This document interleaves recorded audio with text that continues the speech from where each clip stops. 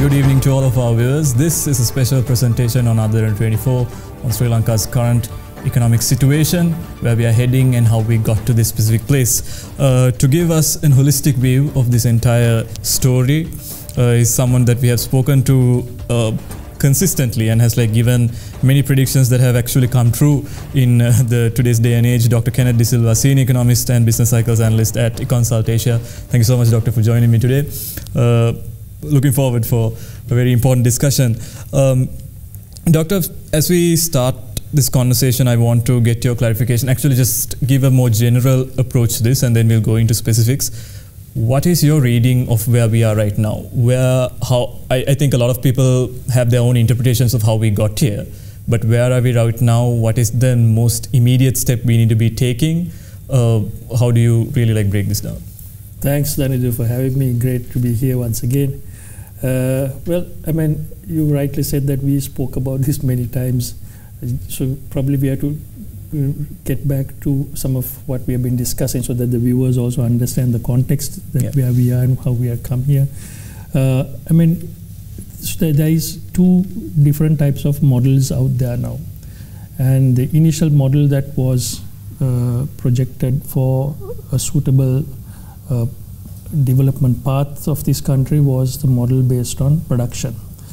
Now we are traversing into, we have kind of moved that away, and now we are getting into a trading model is what my current read is. Right. Now there are two reasons for why I'm saying that. The production model was a model that was used by many of the East Asian economies that saw that through the journey of production, industrialization is a function of that. You find that you create sufficient an export base which is of high value, and you have markets that kind of are ready to absorb this kind of production. That is one side. Secondly, also the domestic side, you find that domestic production, particularly the domestic capital base, tends to increase. And once that capital base increases, the retained profits contribute to the national balance sheet. Only through strengthening the national balance sheet can you strengthen your cash flows and in turn service the external debt component. Now what we have done is we have said no thank you to that growth model, and we are adopting a model based on the recommendations of IMF, and they are currently in the driving seat determining the economic policies for the country. Now that model, part of that model is they look at debt sustainability, and they want us to reduce our overall debt exposure, both domestic debt and foreign debt. So that journey has already started, and the process is already in place, and we are on that path now. Now that path is a fairly dangerous path, as you probably can see right now as to what's happening in this country. A painful path. A very painful path, and there is no light at the end of the tunnel. I'll tell you why. Because Greece went to the IMF, and they're still not sorted out their debt to GDP ratio. In fact, that debt to GDP ratio has got worse. Yeah. It's 252% of GDP. Yeah. Right? All economic indicators are very badly placed. If you look at capital formation, market capitalization, their GDP growth, their current account balances, all that apart from inflation, every other indicator is in negative territory. So the Greece story is something that we have to be cognizant about. Similarly, if you look at what happened in Ghana, Ghana also is no different, right? So there are ample examples of this particular path, which is charted by the IMF, being one of extreme danger for this country, and the painful process of austerity is something that this country has not gone through to its full context. Yeah. Right? I think we started to adopt some kind of austerity back in 2016, and then as you saw the results of that, people got tired of it, And by 2019, there was an approach saying that we need to get back to something which is more viable and more attainable and less painful for the domestic economy, particularly domestic capitalist. So that's how we got to the homegrown model and the production model. Now we're back to where we started in 2016. We adopted the IMF path, and now we are currently traversing down that. And I mean, you can see the adjustments across the board. Right. Dr. I think I've heard philosopher Slavoj Zizek once said, if there is a train that is coming, as in if there is a light at the end of the tunnel, it's probably a train that is coming from the other end. Is probably what we are seeing in adopting this sort of neoclassical sort of model.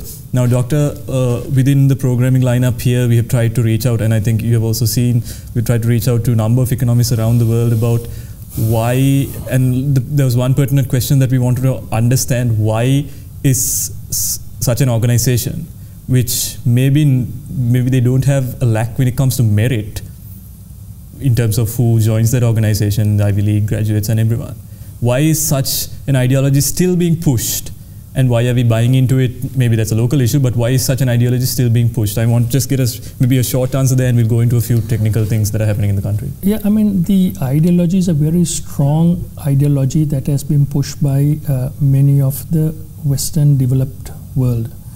That's unfortunate because the alternative teachings have not been taught in any universities or in schools. And that's a huge vacuum that we find currently, not only in Sri Lanka, globally it's the same.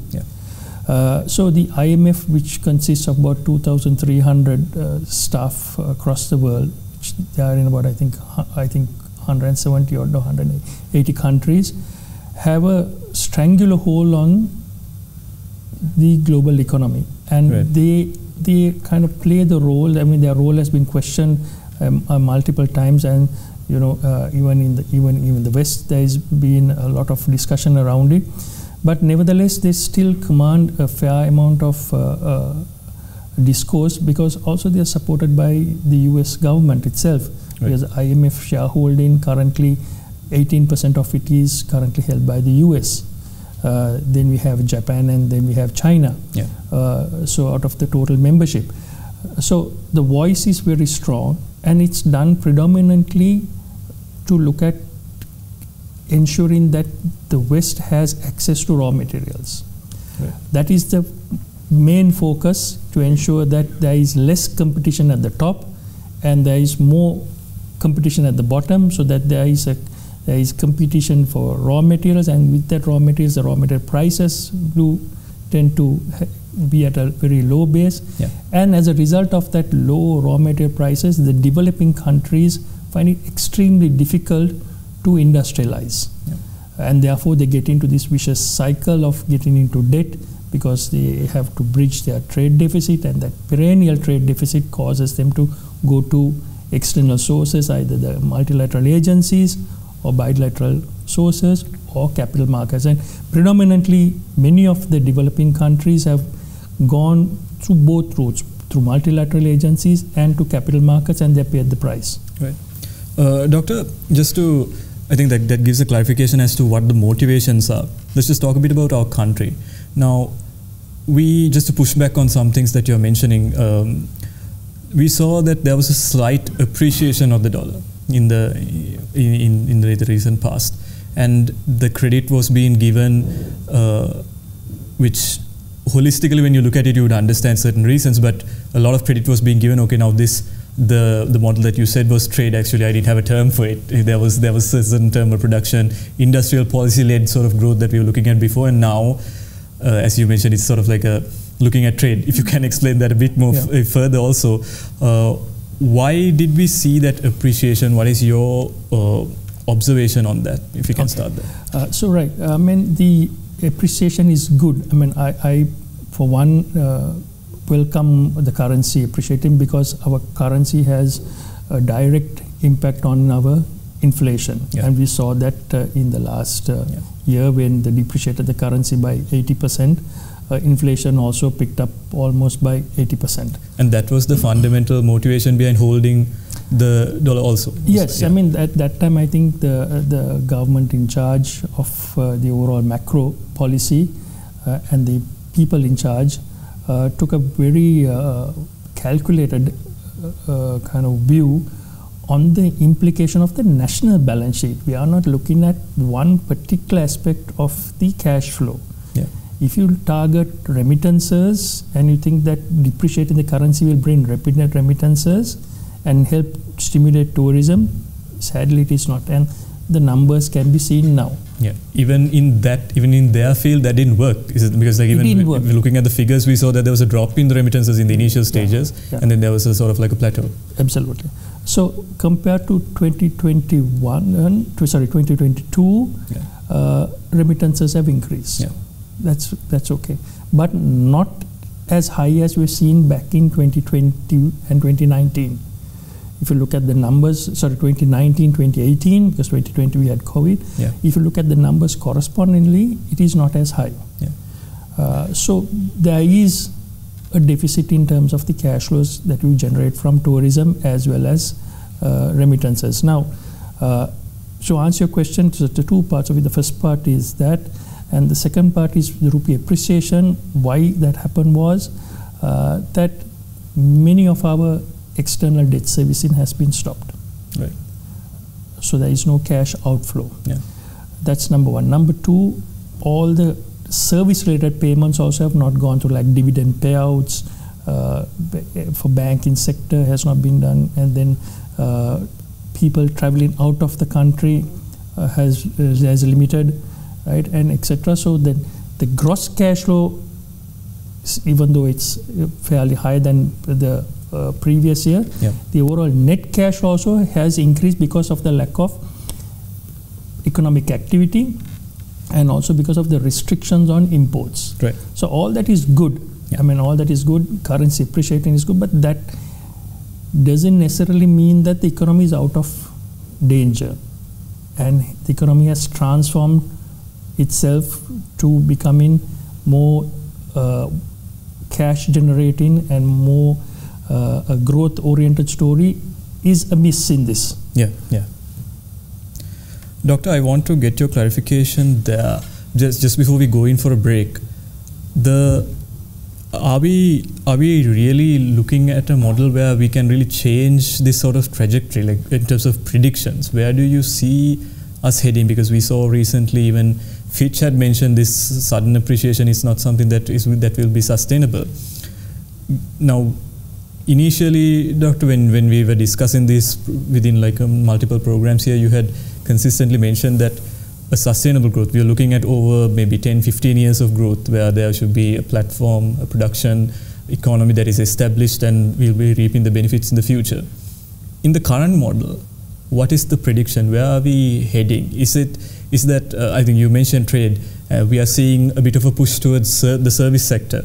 That is tourism primarily, and there is a bit of a conversation on the IT sector and everything, which we haven't seen the infrastructure going in that direction, but we have seen that conversation happening. What are your predictions in terms of this specific trajectory? Yeah, so as I said, I mean, our economy as a whole is about 65% service related economy. Yeah. So it's a tough one to change structurally. Yeah. And within that service environment, economic structure, you have IT services also as part of that, IT banking, etc. Now, IT services, since you mentioned it, I'm quite concerned about it because we have changed our fiscal stance on the IT sector. We have increased our telecommunications taxes. Yeah. We have taken away the incentive for telecommunications and other services associated with telecommunications to function from a corporate taxation point of view. We had it at 0 taxation. Now they, I think, brought it back to 30. All exemptions have been cancelled. So we are targeting a single number in terms of our tax revenue to GDP number. Basically a fiscal approach to this. It's a fiscal approach. So the taxation policy is it has to be aligned with what you're trying to do in terms of your macroeconomy and the structure of the economy. Yeah. Now that was what we saw in the previous model, in the production model. The taxation policy fitted that production model because the incentives were given for production. Right. Manufacturing was incentivized, fisheries were incentivized, IT was incentivized, the corporate taxation was a key component of that pillar of incentivizing. Yeah. Capital formation.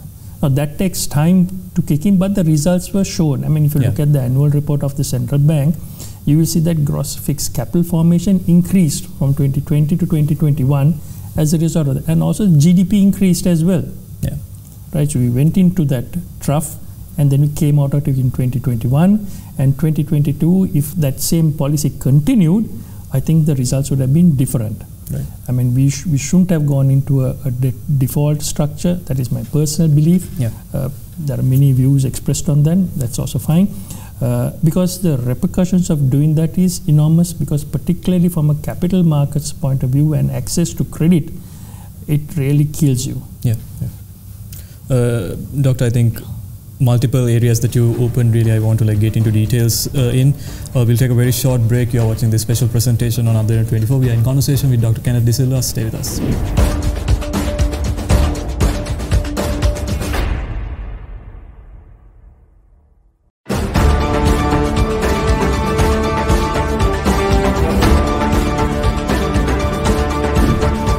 Welcome back to this special presentation on Other 24. We are talking about the Sri Lankan economy, the story of where we got to this specific location and where we can go from this point onwards, just to prioritize the entire solutions aspect of all of this. We are in conversation with Dr. Kenneth De Zilwa. Doctor, a very important first segment that we just passed in terms of where we are. And I want to get a bit of your insights on the debt issue within the country. Now, we saw which according to how we saw it, the decision to default was actually a colossal, let's say, an error in terms of how Sri Lanka was addressing its economic issues. With that approach, we didn't see the kind of, at least the coverage in happening about what exactly was the repercussions of this specific default.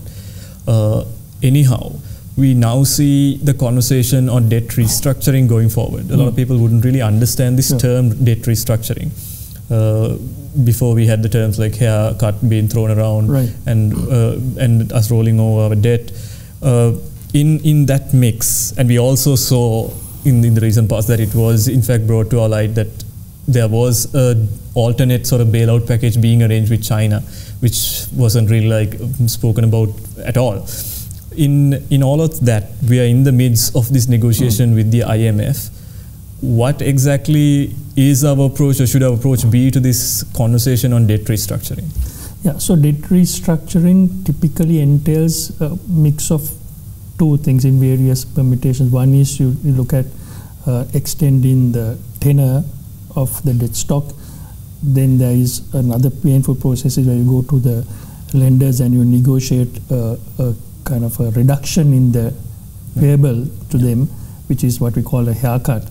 And then you also look at a reduction in the interest cost. Now the interest cost is, particularly in bonds, is the coupon that you are fixed. It's not the secondary market price of 47%, which is out there. That is the secondary market rate, but the guy who has bought this, who has the coupon, who receives the coupon, they will say we'll reduce the coupon price of the coupon value of the bond. So it's a mix of these three, in tenor, capital and interest.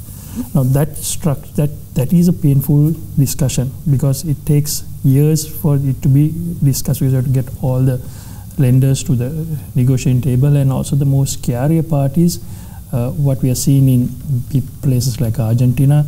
Argentina took a 50% haircut. Right. The lenders took a 50% haircut, right, which was brokered by the IMF, and they still got into more debt after that. Sri Lanka is no different. Right. If you look at the debt numbers, in fact, from where we were, our total debt stock has increased. From 13 trillion rupees to 25 trillion.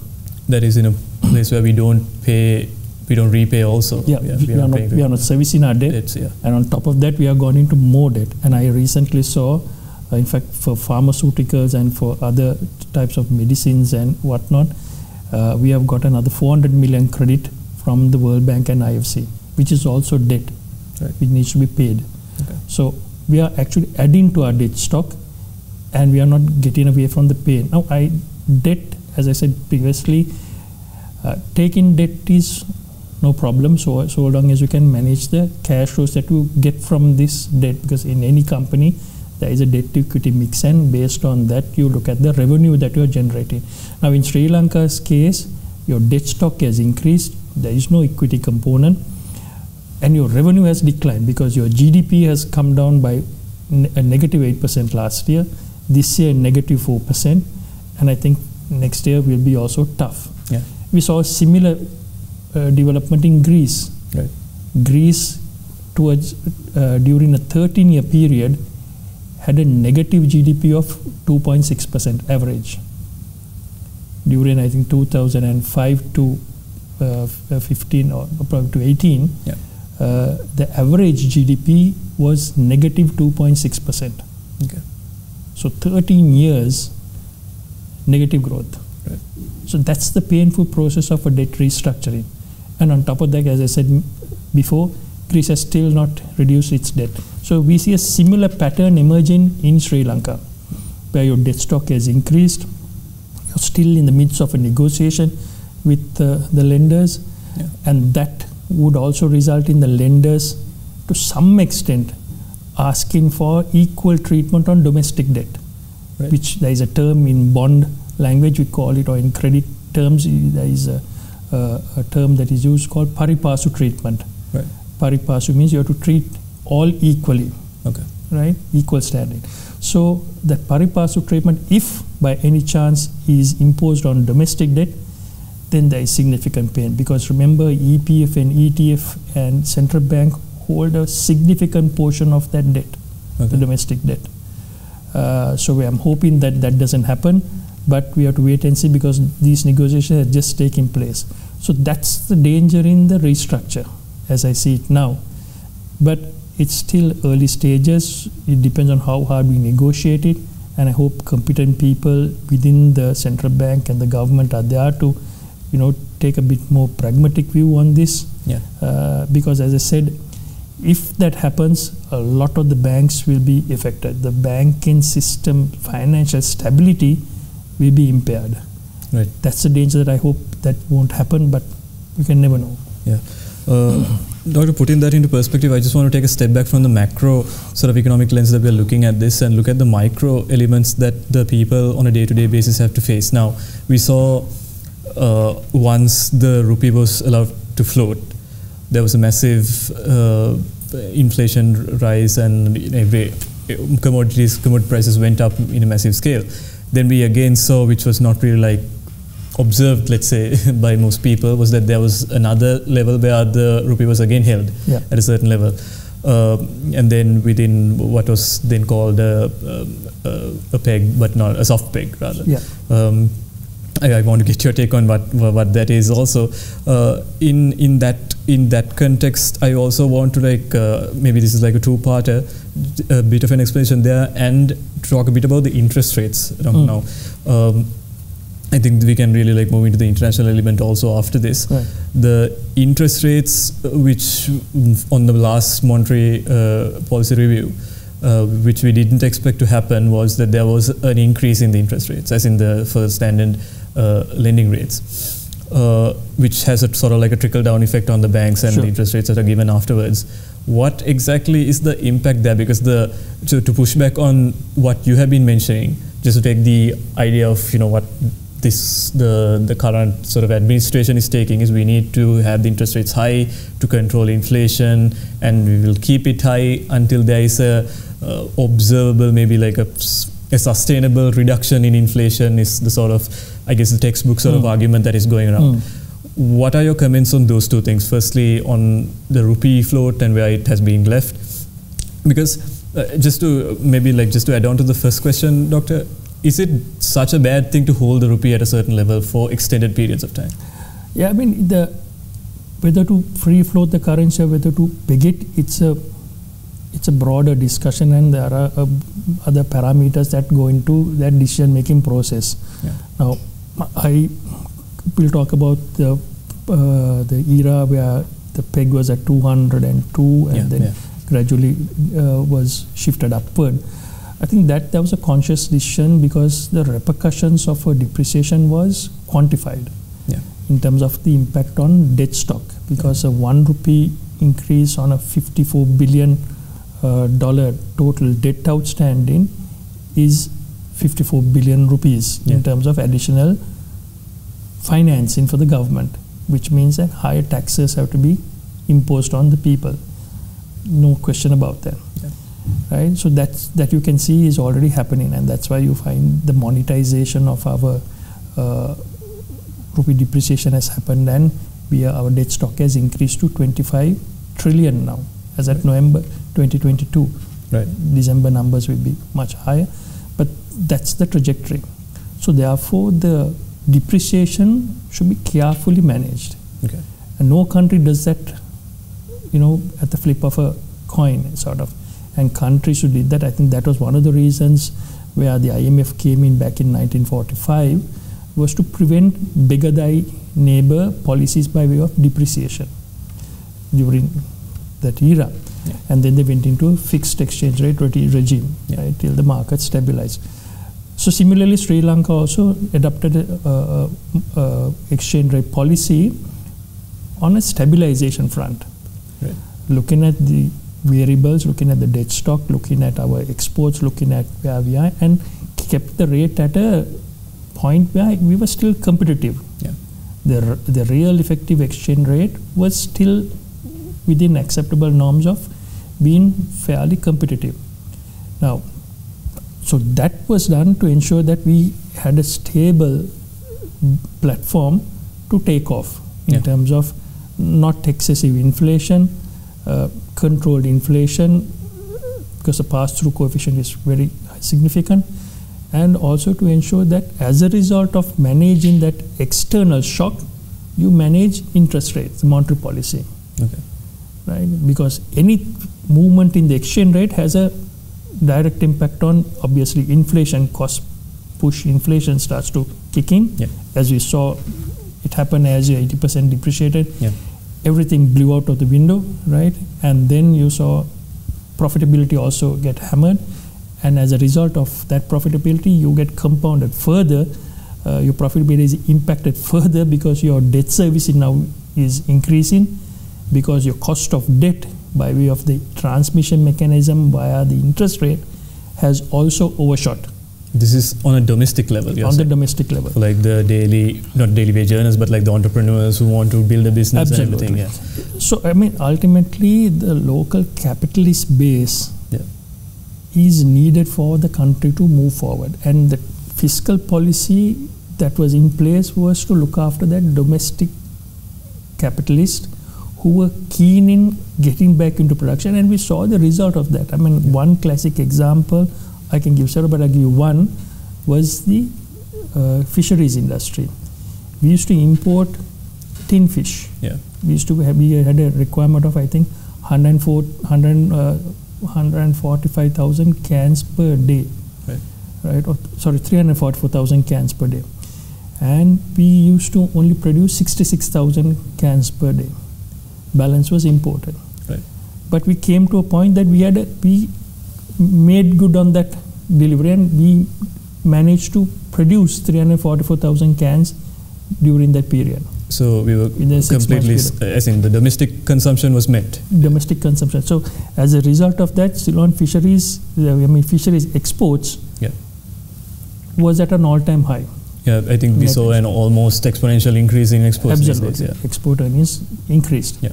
So that's the way to go. As a result of that macro policy framework, you found that once that cash flow comes into the system over a period of time, your debt serviceability is manageable. Yeah. And then our external debt, we had a number in place, and that number was not to let it be more than $3 billion a year to finance type of thing. And the trajectory was to get our external debt to a manageable level, and sovereign bonds, which are the most volatile part of it, to about $9 billion to $8 billion over the period that was at play. Right. But that didn't happen. So the exchange rate is an important variable. People look at it in isolation. As I said, there were lots of people lobbying behind doors for it to be depreciated because they wanted their tourism income to increase, and they wanted remittances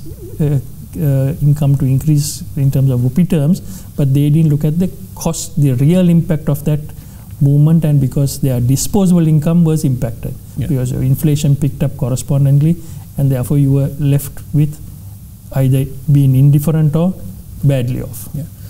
Doctor, another interesting aspect that we have always enjoyed speaking to you on is the effect of the international community on what's happening in our country now.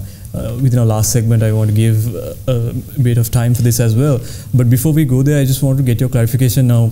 Though most people have sort of forgotten about this, there is a situation between Ukraine and Russia, which is sort of, one would say, a pseudo sort of conflict created by the United States, which is happening between Ukraine and Russia.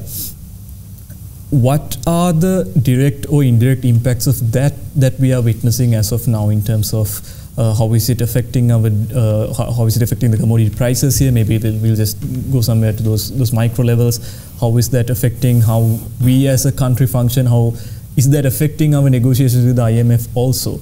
Because this conversation comes up, I think it opens the door to a lot of things, because we are looking at a world where most of the, let's say, East Asian countries, so at least Russia, I think even in China, we see that they are taking a bit of a clinical approach to the reserves that they have, the US dollar reserves. Here, we don't see that conversation at all, but rather we are looking at increasing our dollar reserves and seeing maybe like few things as our only saving grace. If you can just give us a sort of picture about how those incidences are impacting us and the trajectory these countries are taking, at least the alternate trajectory, maybe like friendly nations with us, as in nations such as China, have been taking. How do you observe all that? Yeah, so the Ukrainian conflict, I mean, the geopolitics is what it is. I mean, it is there for multiple reasons, and you get multiple versions of how that sparked off. But in the bottom line in that is, it impacts world commodities, because Ukraine is a supplier of wheat, and it impacts the food supply chain right across the world, and you saw a huge spike in commodity prices. Now, developing countries who are exposed to importing wheat and other particularly commodities have to bear the brunt, including the rising crude oil prices. So I think that shock insulation was something that many countries failed to manage. Right? And you thought that it was going to be a quick war, but it was not necessarily a quick war. Now we are into the first year, and it's still, there is no end in sight. But these wars happen for a particular reason, and this reason is the jostling between powers in the overall business cycle. So which power takes the dominant stance at the end of this war is the question. Now, I mean, so if you look at all the long business cycles, have ended up with a global war somewhere or the other. I mean, history has that very, very, very well documented. So this is no different. And at the end of this, I think, since you brought up the two names in terms of what China is doing, I think end of this particular conflict, I think China will stand to benefit from this whole thing.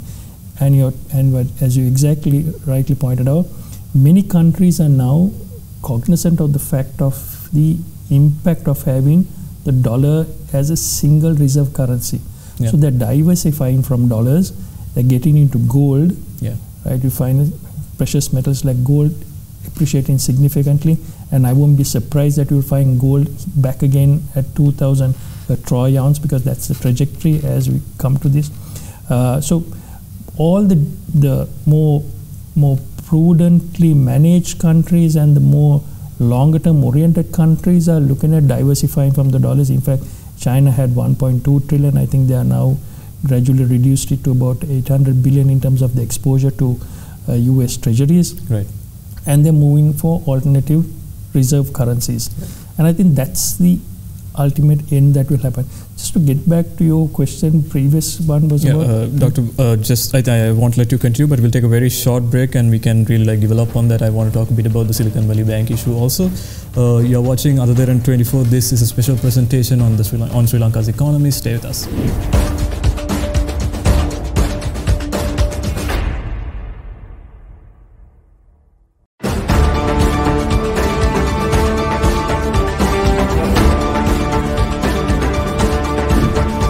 Welcome back to this special presentation. We are in conversation with Dr. Kenneth De Zilwa. Doctor, I had interrupted you before when we were developing on the conversation on foreign reserves and the kind of trajectory that other countries have been taking.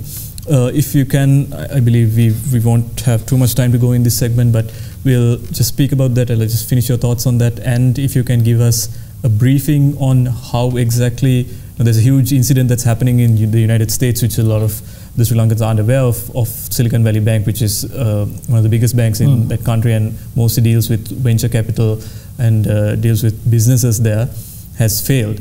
And the conversation has gone there. How exactly is that going to impact our country as well, if you can touch on those things? Yeah, I mean, it's ironic because, I mean, here we have the IMF talking about financial governance and good governance and prudence in managing financial risk. And then you find, not for the first time, US banks collapsing like dominoes. Now, that is a result of what's happening globally in terms of the inflation story. Many of these banks, all banks, including the Sri Lankan banks, hold government securities or government treasuries. So US is called treasuries. We have government securities here. So that portfolio generally are fixed asset portfolios, or fixed income portfolios rather.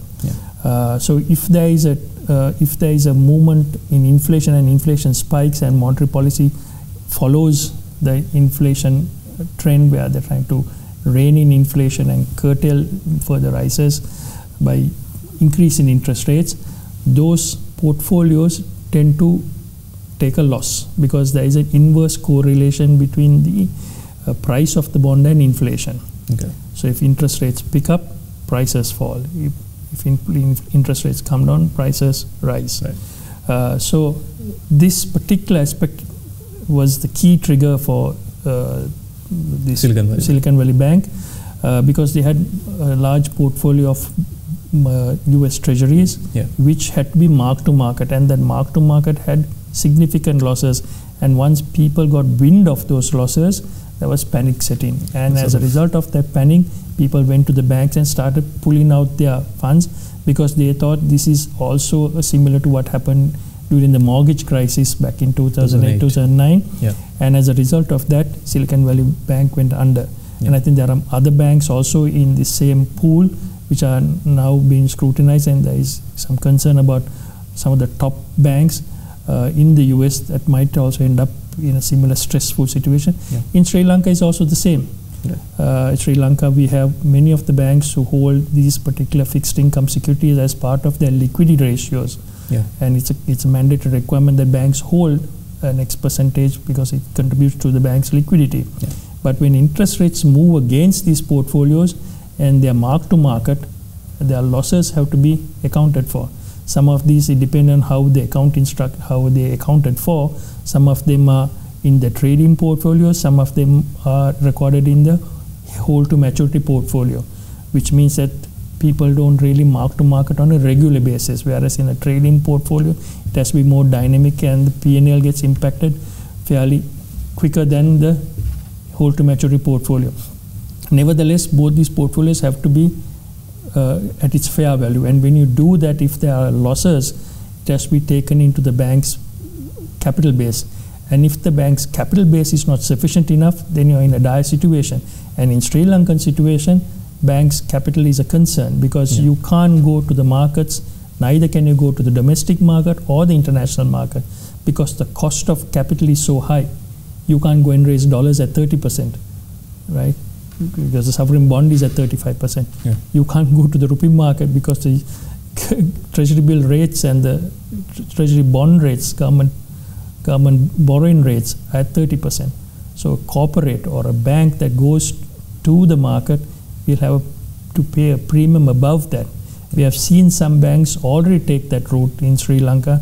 Some of the private banks have already taken that route, and anticipating this particular bond haircut that is going to come through and anticipating that the impact of high interest rates will hit, I have already gone to the market and secured some capital, but I don't know if that's going to be sufficient, because I think now central bank is already doing a stress testing and the results of that will be known, and I think some remedial measures should come about from that particular analysis. Right.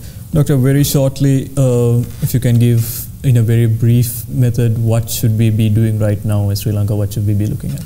Well, for me, I think we are at crossroads in the sense that over the years since 1965, we have decided to industrialize and then again deindustrialize. We are at that crossroad now. We were planning to industrialize, now we are deindustrializing. So we are going into a trading type of environment, trading model, where you can import everything, have a 10% value addition and export, or you consume. And in that trading model is what I think they're trying to institutionalize.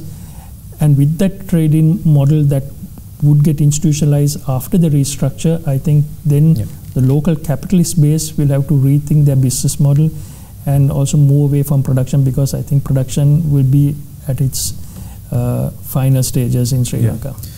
All right, Doctor, a lot of other things that we could have spoken to you, but as usual, time has come again. So, Senior Economist and Business Cycle Analyst at Econsult Asia, Dr. Kenneth De Zilwa, thank you so much for your time today. Pleasure. Thank you. Thank you. I'd like to thank all of our viewers for staying with us. I think a very important discussion that we had here. Stay with us on Other Than 24 as we bring to you the contemporary topics and breaking it down and break it down for the benefit of the viewers from all angles. This is Other Than 24. I'm Daniel Tanwasan. Have a great night.